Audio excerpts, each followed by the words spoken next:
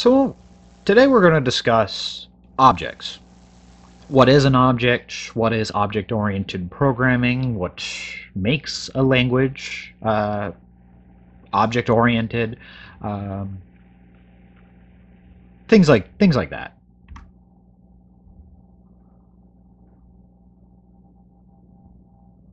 There we go. So first, the different practices involved.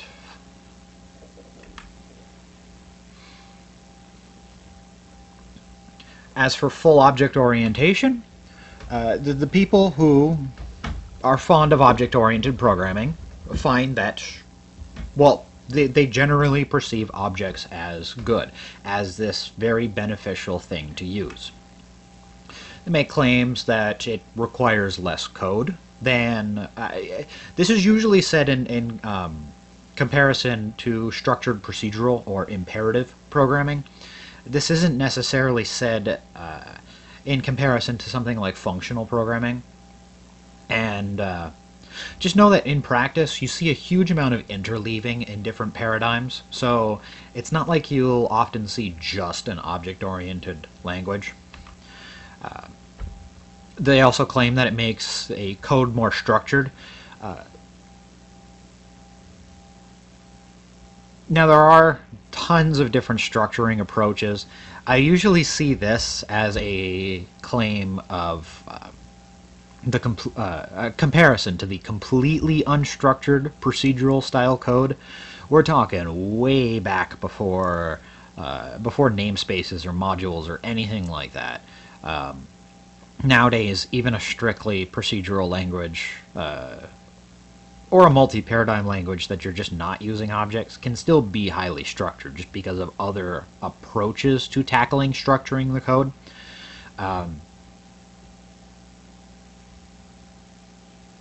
Get into that in just get into code structuring in another presentation. I also claim that it makes it easier to test. This has to do with the objects being a bit of a black box. We'll get into what that means later on in this. And also that the inheritance and stuff helps enforce similar behavior throughout the descendants that, when it's already verified in one, should work properly in all of the descendants. Yeah,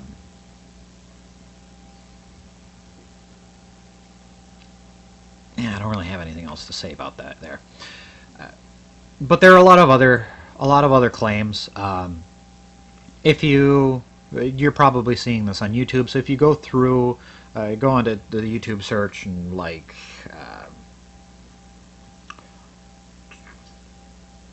what is object-oriented programming, you'll find tons of videos that detail tons of other claims about what object-oriented programming is. I don't want to discuss everything because I'm trying to make this more of a crash course. And generally the people who are fond of object-oriented programming want to use them not quite everywhere for anything. Being a little bit hyperbolic here.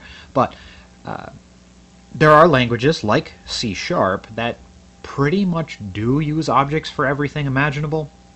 But then there are others that are generally regarded as object-oriented, like Java, where there are some base types that are not objects. But then there's this huge object tree along with it. But generally speaking, somebody in favor of object-oriented programming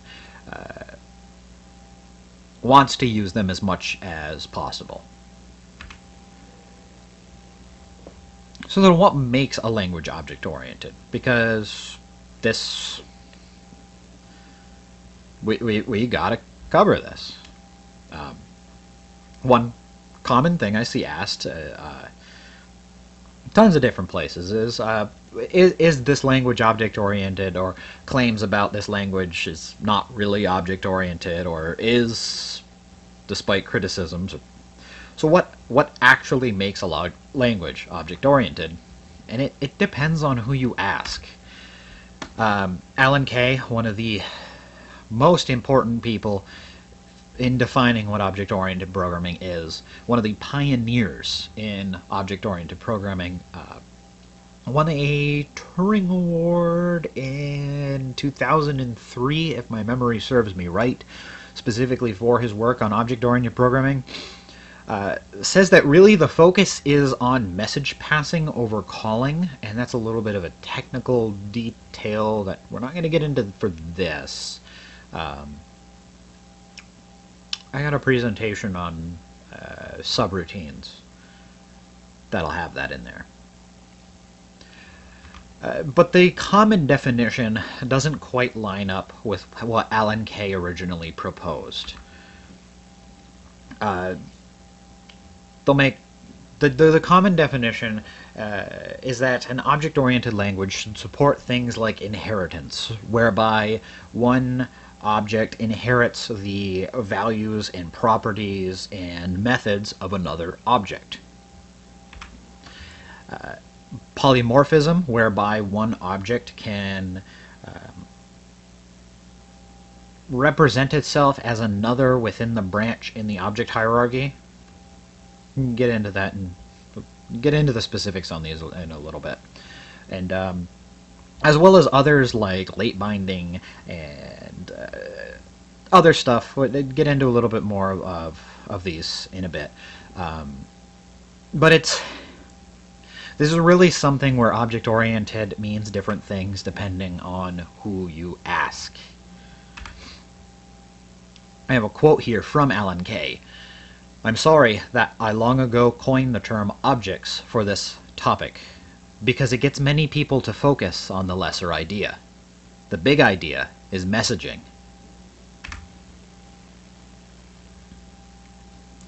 So then, object-oriented or object-based.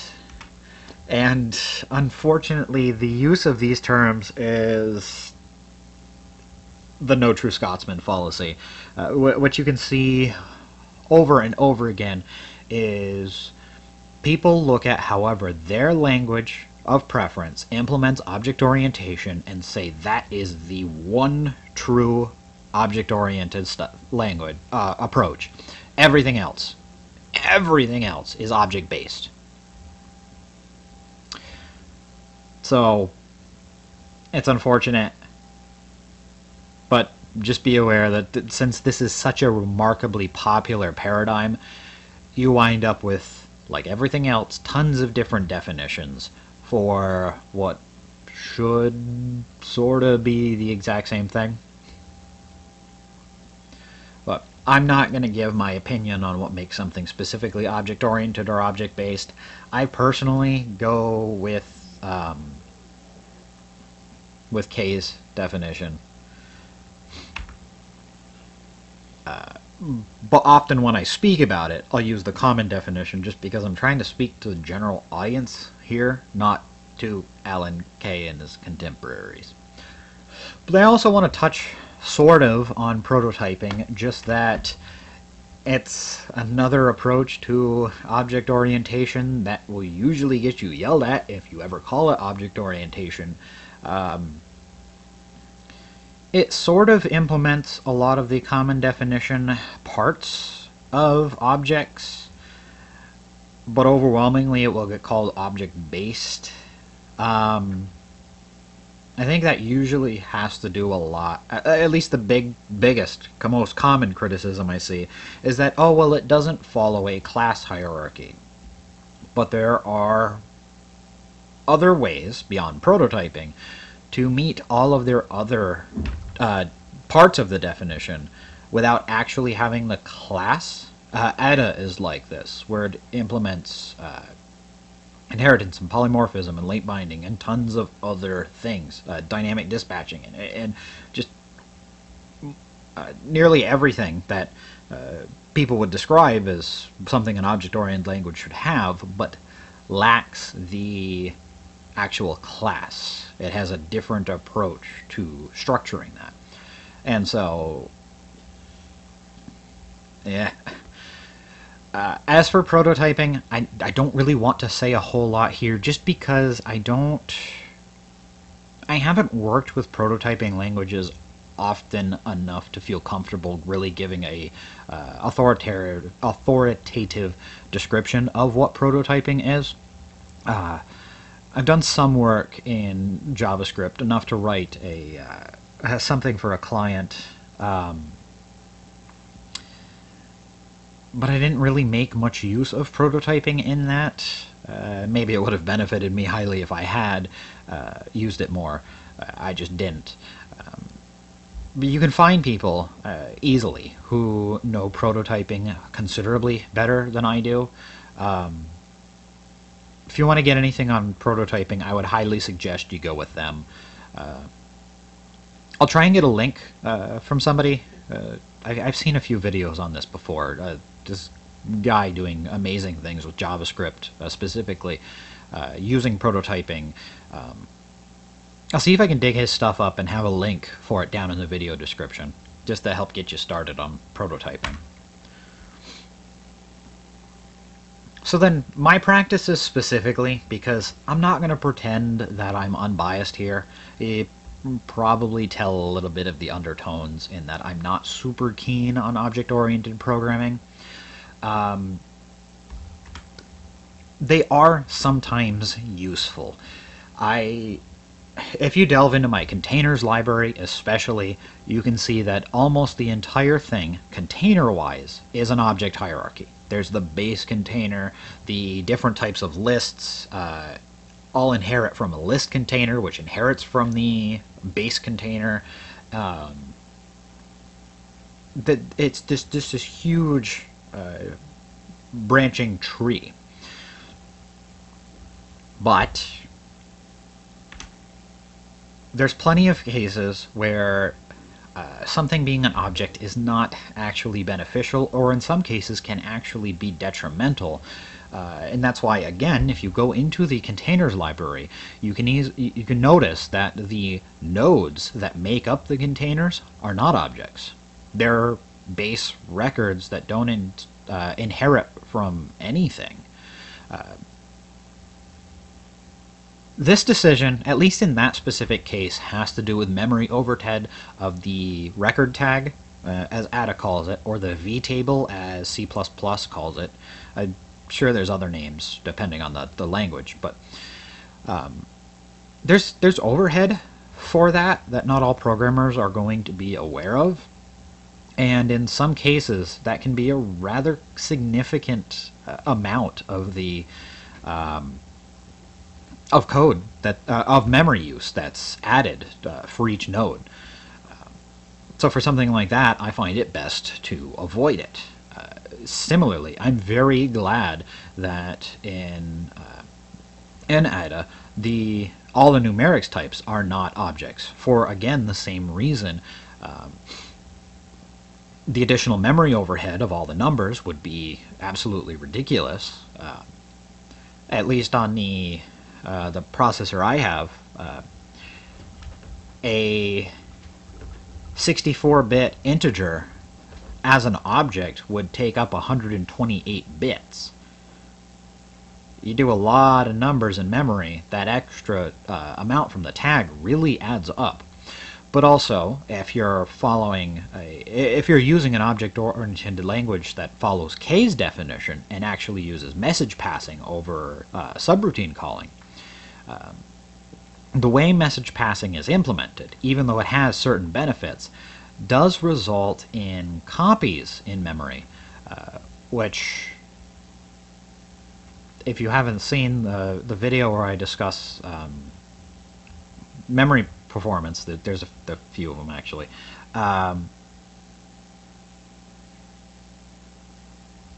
Accessing anything in memory, copying anything in memory, we're at a point where it's taking several hundred CPU cycles for any single memory operation, and it's causing quite a bit of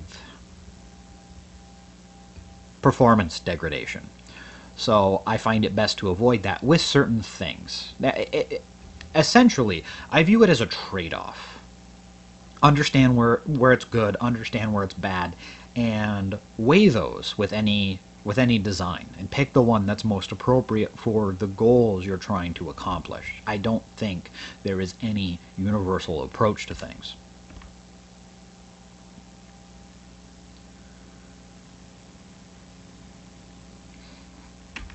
So as for objects themselves, an object groups data together. This is very similar to a record. The major difference is that an object also groups functions along with it, as long as those functions are dispatching. That is a topic for another time, but at least with class-based object-oriented languages, whether or not a function meets the appropriate definition of a method is very easy to determine. If it's inside the class, it's dispatching. It will be a method. If it's outside of the class, it's just an ordinary function.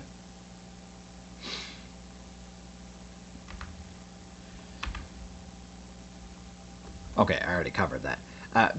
Primitive functions dispatch. Don't worry about the name definition, it's not very important. But primitive functions are dispatching. So objects are a way of providing encapsulation. And you may have heard this term used to describe other things like namespaces and packages. It's a container, not in the sense of like the containers or abstract data type library, but a container in just the general worldly sense. Like a bucket is a container. It holds a bunch of things. In the case of an object, it holds values and dispatching methods. So where a class varies from a namespace,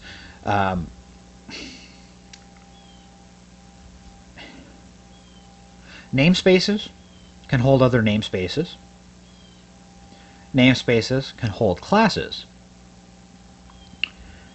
A class can, in some languages, hold other classes, but a class cannot hold a namespace. Classes are just definitions and need to be instantiated as you would instantiate a value, like an integer. You give it a name and then give it its initial value. Namespaces just exist from the get-go. Once that code is loaded, it's just there. It doesn't need to be instantiated. This also means that only one instance of a namespace can ever exist. Classes, unless they use a singleton pattern, can exist as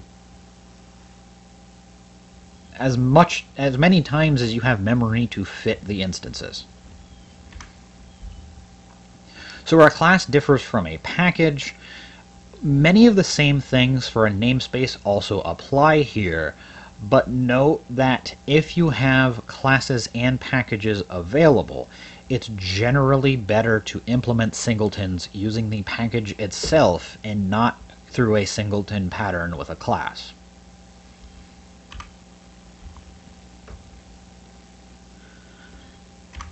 So for inheritance, let's say you have a class just called A, and then it moves.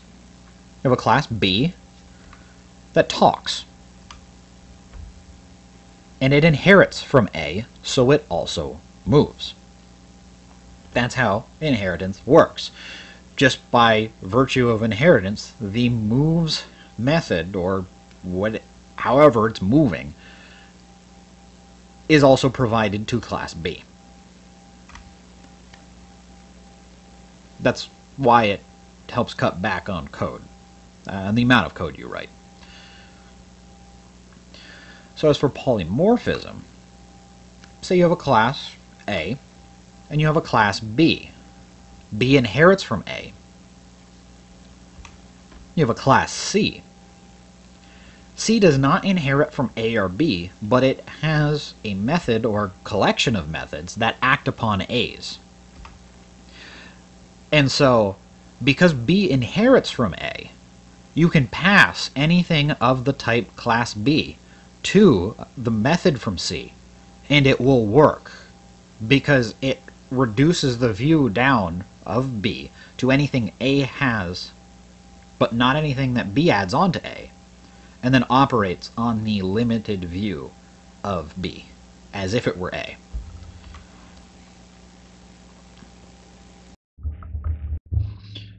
So as for generics with object-oriented programming, it largely works the same way as you would expect. If we have method A from a class that acts upon a generic type, then it should be written slightly differently. If you have a class that inherits from the same class that method A was in, let's call that class B, and the class is specified to work on integers, method A will also work on integers. Then you have a class C, which would be inherited through with a float. The method A would work similarly with class B on floats instead of integers.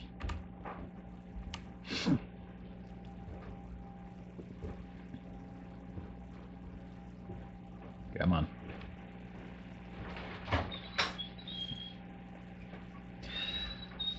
Open recursion is a concept that really doesn't show itself anywhere else that I'm aware of.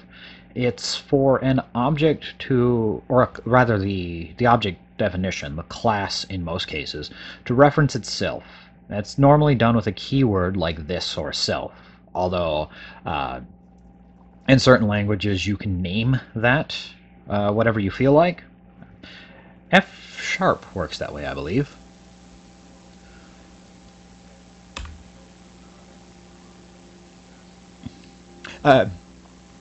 Real quick, IDA does as well, although IDA is not class-based, so it's not the class working on that name, but rather the function or procedure, as long as it's dispatching, will use the parameter name as the self-reference. But then information hiding, this was covered slightly before in that classes are a black box. As far as object-oriented programming advocates go, you're supposed to have as little of the internals exposed as possible, really only exposing what should be worked with.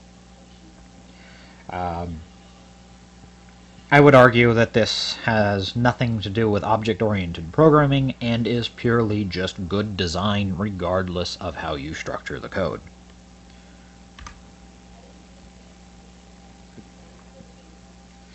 Without a technical note, this applies to most languages, not all. Records and structures, basically the same thing, utilize the stack internally in most cases. It depends on the size of them, but they would often be pushed onto a stack and then popped off.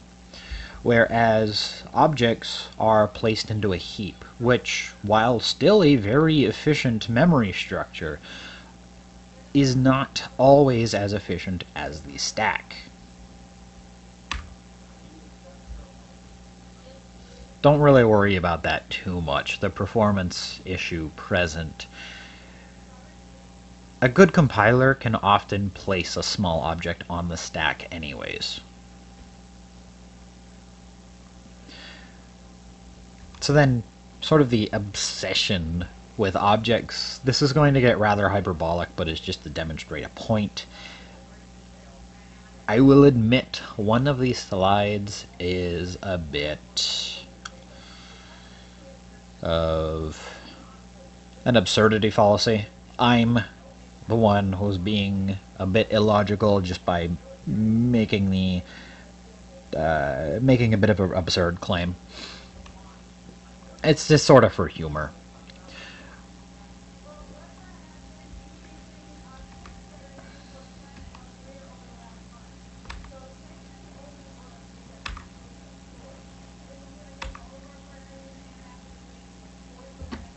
You can see. Even I'm not taking myself too seriously.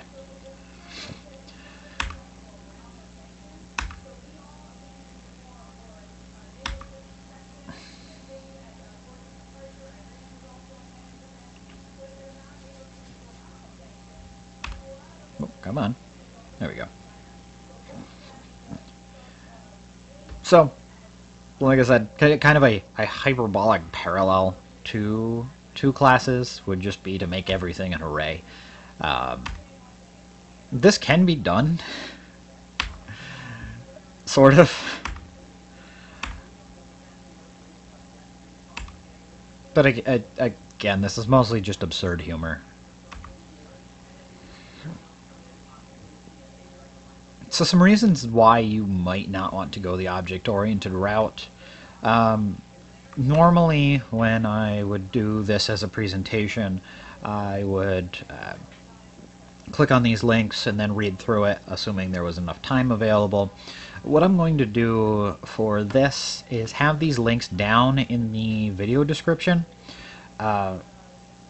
If you're only going to read one of these, I think the most practical would be this one, the from the guys who worked on The Legend of Grimrock.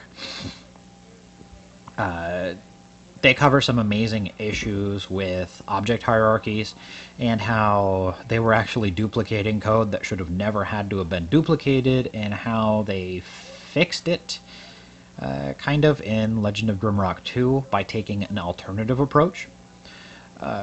This isn't so much to bash object hierarchies, because they are useful, just more so to be aware of some of the limitations and when you would not want to pick up an object hierarchy. The rest are a little bit more technical, theoretical, not so much a practical application, but if you can spare the time, I would strongly recommend going through all three of these.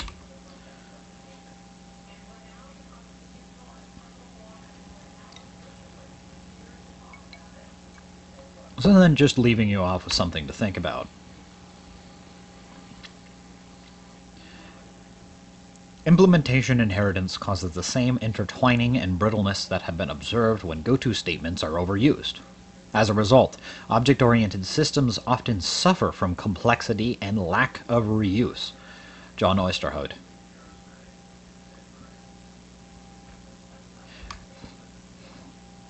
So like always, if you've enjoyed this video, if you found it helpful, informative, please give me a thumbs up. If you like my stuff in general, please follow. Helps me out more than most people will realize. Now have a good one.